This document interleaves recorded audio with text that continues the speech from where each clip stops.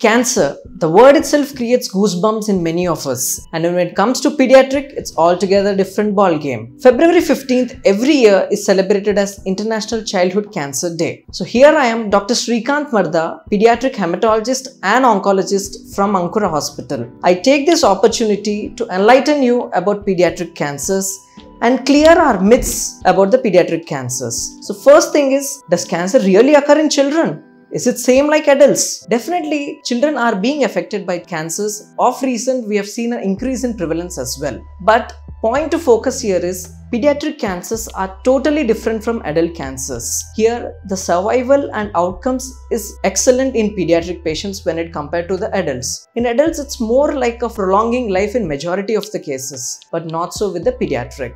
The outcomes are reasonably very good. The second question which generally the parents do come up with is, the cancer treatment is supposed to be very painful and the child may or may not tolerate it. So to tell about the cancer treatment, that is chemotherapy, is given in various forms like oral medications, in tablets, syrups, intramuscular injections, IV injections. So the IV medications, the infusion is in a similar pattern to other IV antibiotics with definite aseptic precautions being taken. So the notion that the cancer treatment is very painful is wrong. The other common question which the parents do generally have is, does the cancer spread from one child to other by touch or by sharing food or by playing together?